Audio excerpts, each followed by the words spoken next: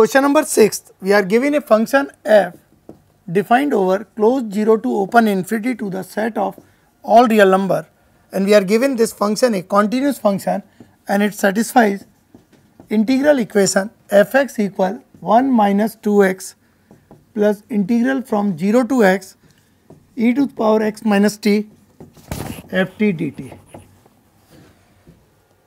Then we have to check which of the following statements is or are true. Now from this equation we will first find the function f(x). How we can find the function f(x) from this equation? First of all, we can see that here we are integrating with respect to t, so we can bring this factor outside sign of integral, and we can write this as e to the power minus t multiplied by ft. Now first of all, we see that 0 is in the domain of the function. So if we put 0, we get value of function at 0 equal 1. Now if we differentiate both sides with respect to x and applying product rule and Leibniz rule of derivative over here, we get f dash x equal 2 plus, here we apply product rule. Keeping this function constant, we take derivative of this using Leibniz, plus we find derivative of this function keeping this function constant. Now on further solving, this become 1, and we can use this result directly from here.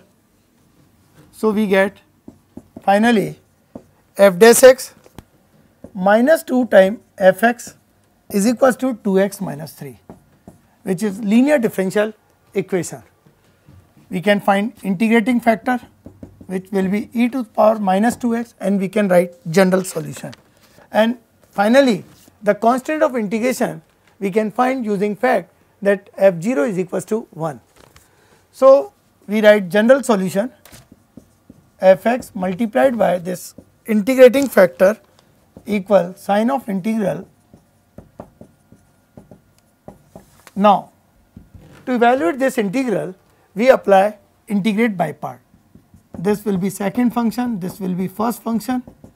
So finally on solving, we get function f(x) 1 minus x, and we have found value of constant of integration using fact, which we have already shown that value of function at 0 is equals to 1.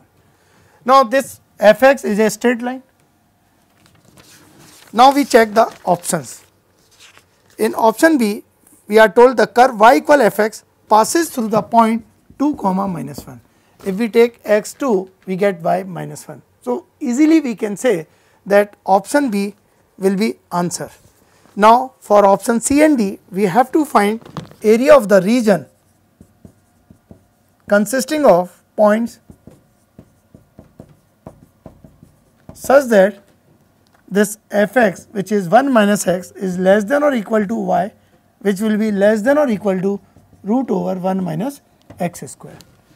Now for this area, here we are given interval from 0 to 1 for the region.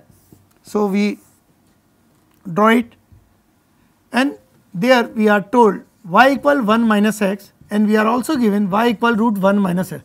This is equation of semicircle with center at origin and radius is 1.